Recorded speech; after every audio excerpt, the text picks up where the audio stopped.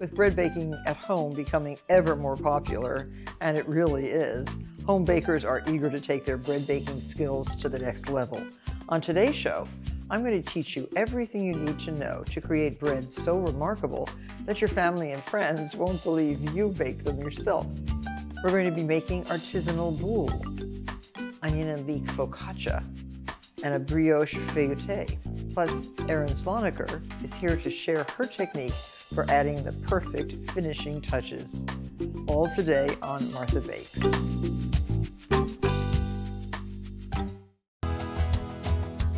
Have you ever looked at the bread sold at your artisanal bakery in your neighborhood and wondered if it's even possible to create a loaf of bread as beautiful in your own oven? Well, I think the answer is yes.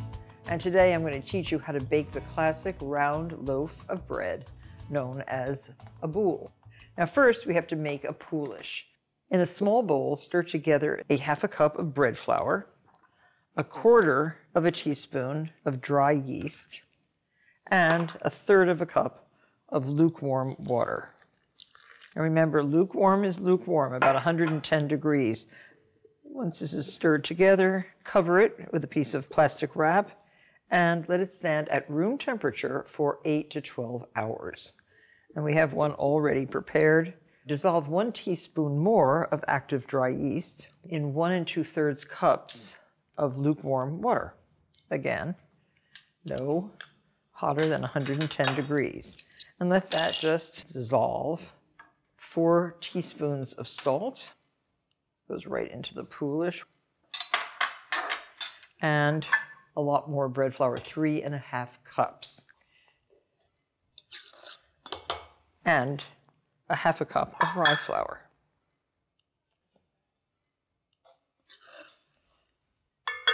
Now we'll add our softened yeast. Just stir this liquid into the flours. And I hope you have a machine that's fitted with a dough hook. Here's the dough hook. This makes mixing much, much easier. So what we're trying to do here with the dough hook is to create a nice moist dough, get that liquid absorbed into the dry flours.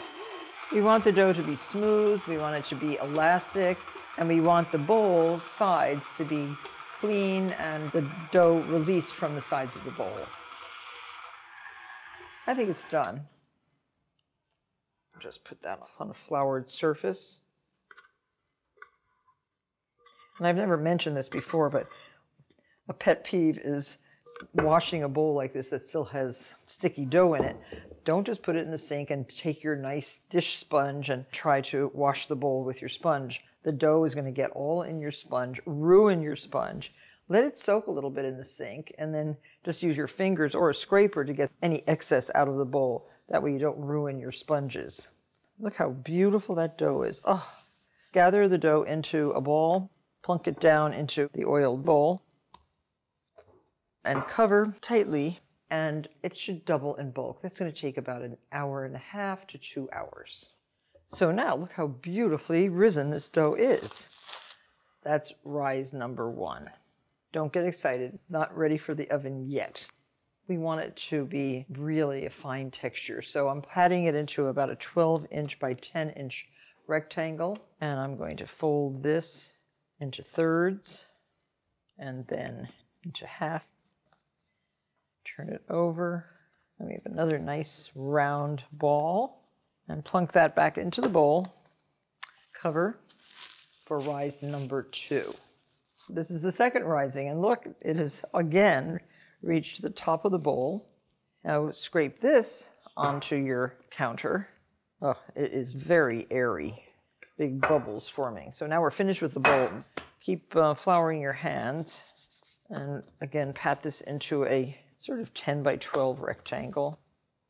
Fold that, and then it's really whatever you want. It's basically forming it into a round. And this will be the underside of your bread, and this beautiful soft top will be the top of your bread. Let this rise until doubled in bulk, about 45 minutes. I'm so excited. Look how beautiful this looks. Now it's quite moist on top, so take a little strainer like this and just dust all over the top with bread flour. Now it's time to just invent a design for the top of your bread. Every baker has a design. You can use a string like this. Give yourself some guidance with a string. And this is a special little bread cutting razor. Cut from the very bottom all the way up to the top. If it sticks a little bit, put it in a little bit of oil. I'm using olive oil because it's so good. There. And then you can just cut little leaves. The razor is curved so that you can get pretty designs. So there, it's ready to go into a preheated 450-degree oven. Make sure you have a pizza stone in the center of the oven on the center rack.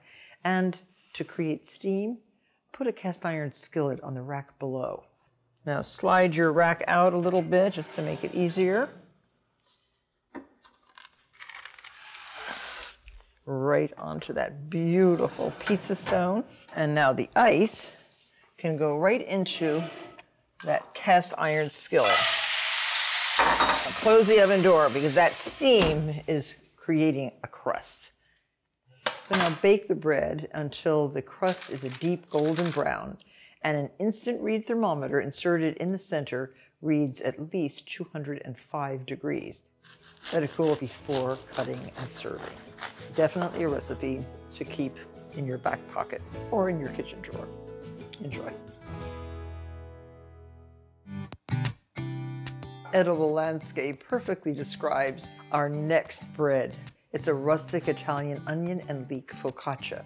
There are onions, leeks, and chives along with a sprinkling of rosemary and flaky salt for good measure.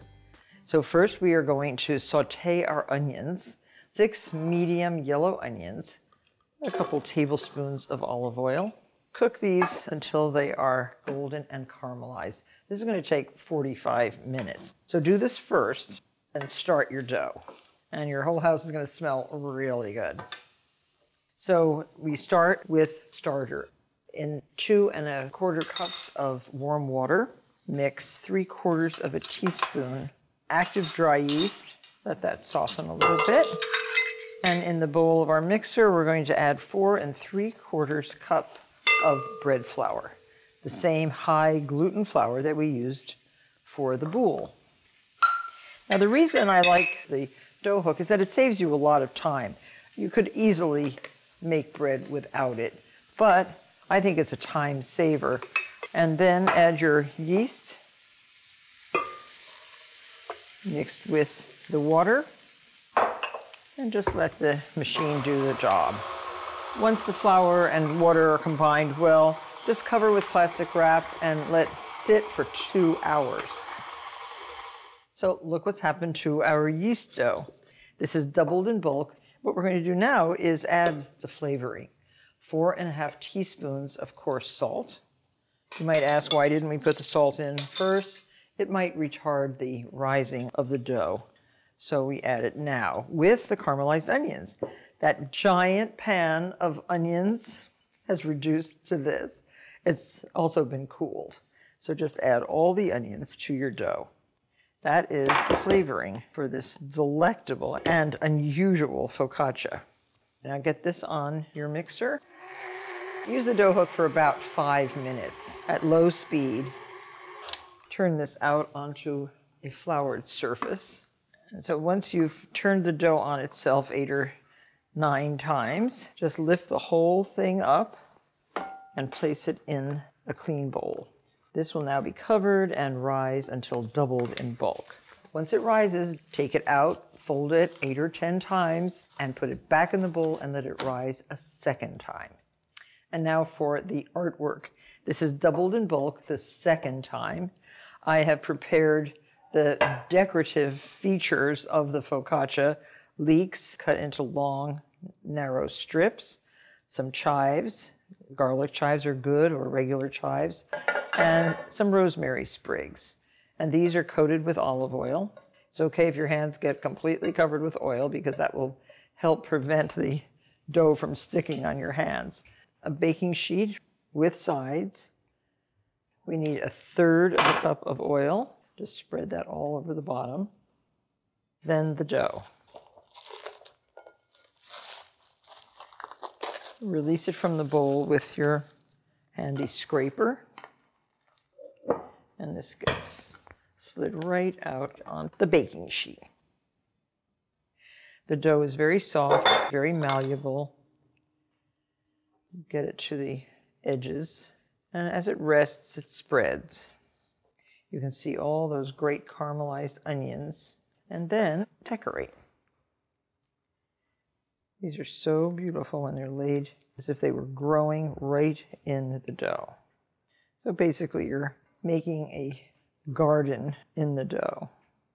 And the chives add a dark green color. And then use those very fresh and beautiful dark green rosemary sprigs here and there so that they will infuse the dough with their very pungent, delicious flavor. So once this is all arranged, cover the entire thing with more plastic wrap and let rise again for about 45 minutes. And then it will be ready to put in the oven.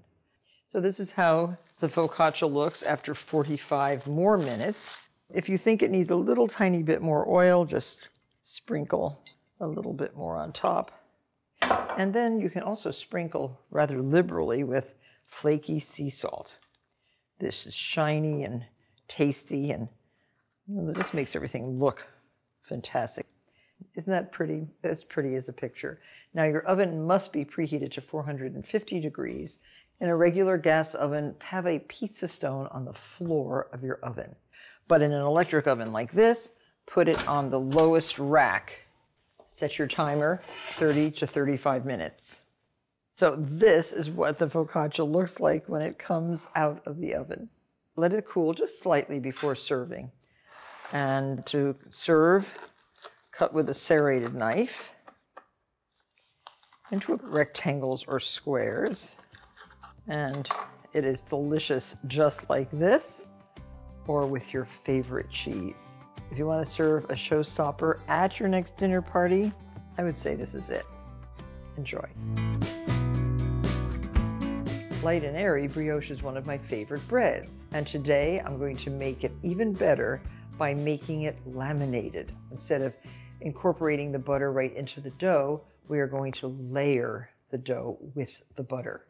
In a measuring cup, 2/3 cup of milk and 1 envelope of active dry yeast. Let the yeast soften in the milk while you measure out the dry ingredients. 3/4 of a cup of bread flour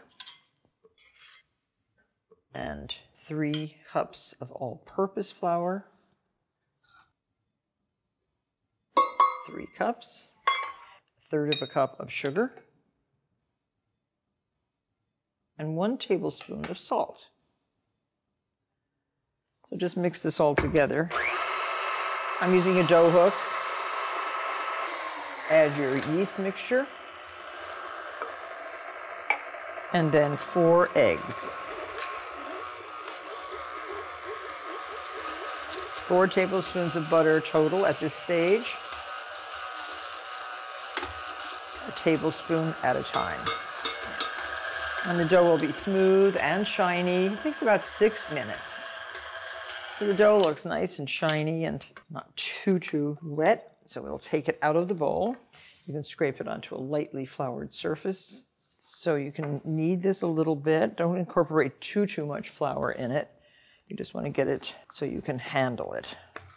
And let it rest in the refrigerator on a tray for approximately an hour.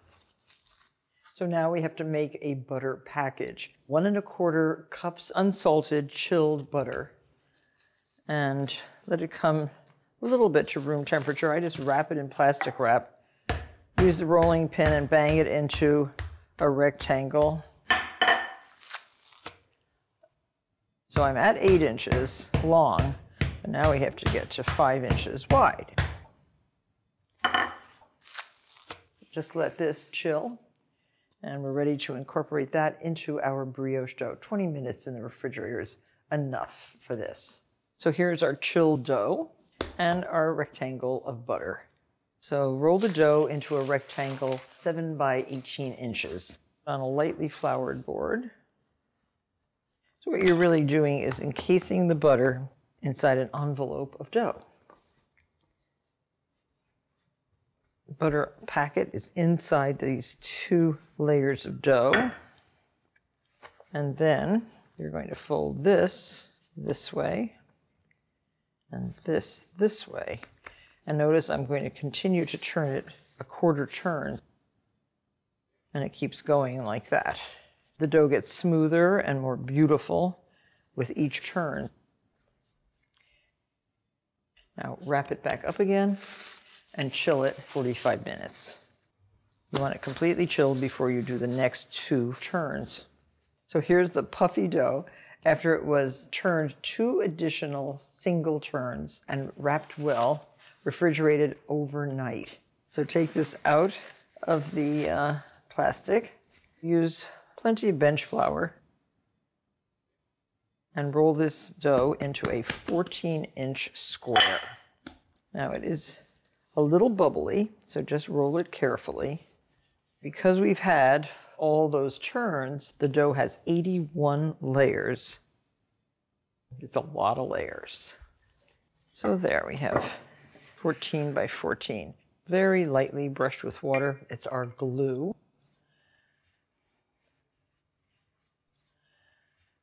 And roll this up into a tight spiral.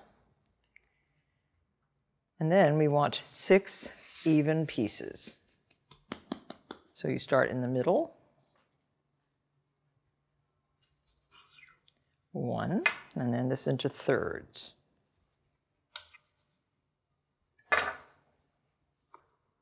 Now we want the buns to stick together. And I want the seamed sides on the inside. So these are going to stick together like that. And place them in well-buttered bread pans. These are standard 9 by 5 inch loaf pans. Make sure the wet sides go together. Now cover these with plastic wrap and let rise in a warm spot until the dough is light and full of air and it's expanded to nearly fill these loaf pans. That'll take about an hour to an hour and a half. So this is what they look like when they are almost filling the pans. Make sure your oven is preheated to 350 degrees and the rack is in the center of the oven. Bake for 35 minutes. Brush with lightly beaten egg and continue to bake until deep golden brown, and an instant read thermometer reads 205 degrees. So here is our finished brioche. The dough is perfectly cooked, light and fluffy inside, has a beautiful golden crust. I think this is extraordinary. Let cool completely before serving.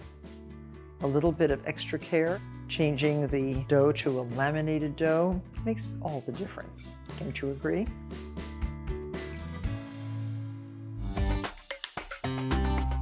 While there's some very traditional patterns for scoring bread, we have Erin Sloniker with us to share her take on scoring and what inspires her designs.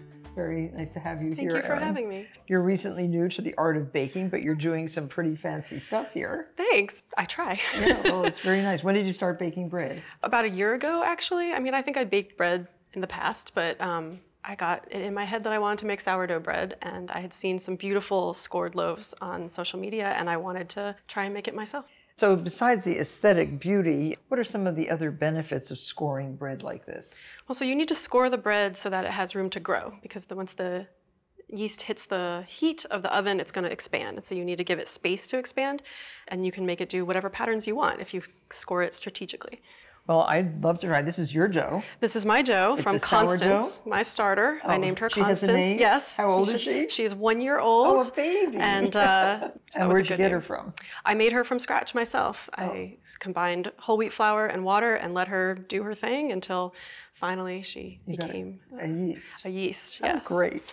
So we're going to churn out this beautiful bread, and I guess it's best to, to invert this way so we don't lose the bread, right? Yes. So that now was a these little bowls are off-center. beautiful. They will even give a nice marking on the bread sometimes. They will if you didn't put a towel, but I put a towel down. So you peel the towel back.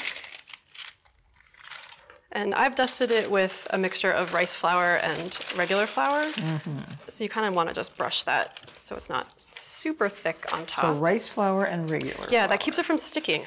And then we'll dust it just lightly with all-purpose, just to give it, here, I'll give you yours. Just so you have a nice smooth coverage, because then the cuts will really show up. Yes. Okay, so you have a professional looking llama. Well, this was a gift. So it's called a lame. It's just a razor blade mounted in a handle. And I have the little cheapo version. They come at all different price points. So I like to cut on a cake turntable because it really gives you access and you can hit all the different directions without having to contort all over the place. So I thought you could maybe do this geometric loaf where you cut sort of straight across and then fill in the corners. And then I like to do leaves in a round. Also, one thing to say is that you cut deeply will give you more opening, and then not as deep will be lighter, so you can play with that as you go. So I'll do leaves in a circle. Very nice. Yeah, that looks perfect. You could even stop there and do little other patterns in the section or continue with the graphicness. So I like my little crown of leaves. Oh, you're all done already. I did quickly. Okay, so now what? So now we put it in the oven. I will have preheated a Dutch oven to 500 degrees. And we put it in parchment paper and all. Put the lid on and stick it in the oven. That creates a steamy environment, which helps the dough rise and get a nice crust. Then after about half an hour, I take the lid off and let it finish and get nice and browned. Okay. So your inspiration comes from, is this an inspiration? Yes, this is a Sachiko embroidery, which is a familiar quilting pattern as well. And so I tried to do that. Like I see geometric patterns everywhere, and I knit and I crochet and I sew. And so I was looking for other places. Oh, nice. Patterns. Well, I can't wait to see what that one looks like, and I can't wait to see what mine will look like. Really extraordinary and so much fun. So for people who want to make their sourdough starter and have their own female named starter. You can name it whatever you want. Yes. What advice would you give them? Because I think everybody's going to want to start. There's a lot of tutorials online, plenty of sources for how to do it, but the most important ingredient is patience. It takes a lot longer than you think it will. So did you start in an open bowl or? Yes, you did it. I just did it in a jar to begin with. Open jar. Open jar. It has to be open to the air. Open to the air. Did you do it in an open window or did you do it outside? No, I kept it actually near my stove where it's a little bit warmer because it likes to be like 76 to 78 degrees. And I started it in the spring, and so it wasn't very warm in my apartment. So I needed to keep the temperature steady. And when did you know that it was a starter? So you know it's ready when it passes the float test. You take a large bowl of water, take a little spoonful, drop it in. If it floats, it's ready to make bread. Oh, nice. Yeah. So I hope all of you get going on your own starter. If not, just get going on your own bread. You will have such satisfaction when you put a gorgeous boule like this on your family table and say, tear in. Thank you all very much for watching. And Erin, thank you for being here today. Thank you for having me. It's very nice to see your beautiful work. Thank you. And I hope to see all of you again on the next episode of Martha Bakes. Using green frosting and a round tip, pipe a stem. Then using a V leaf tip with untinted frosting, make about 10 petals by pulling straight out from the stem. Now switch to yellow frosting and with a small round tip, make a mound of tiny dots in the center. Using a V leaf tip and green frosting, pipe a small leaf at the base of the stem.